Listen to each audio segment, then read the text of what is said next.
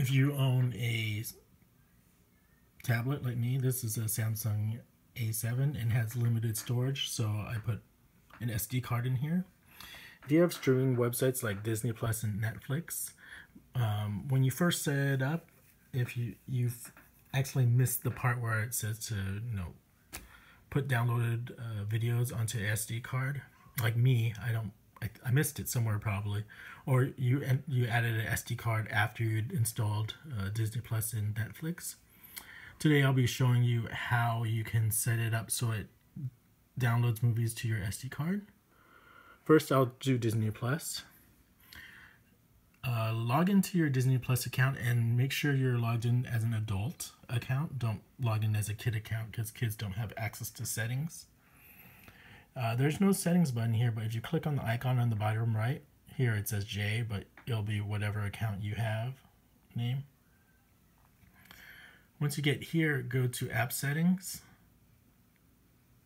And finally, you'll find a setting for download location.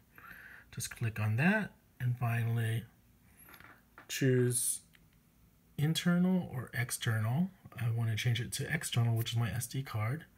That's it, and I can click my icon again to go back home, or that's it. That's all you have to do. On Netflix, it's pretty much the same thing. Log in as an adult account, and then on the bottom right, instead of clicking on an icon, you're clicking on more. And then you'll go into App Settings.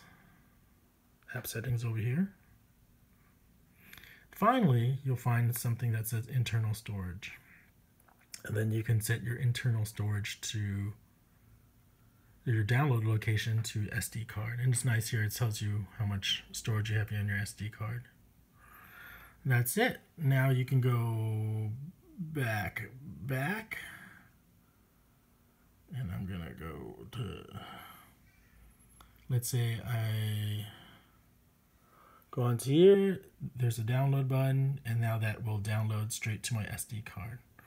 So that's it for either Disney Plus or Netflix.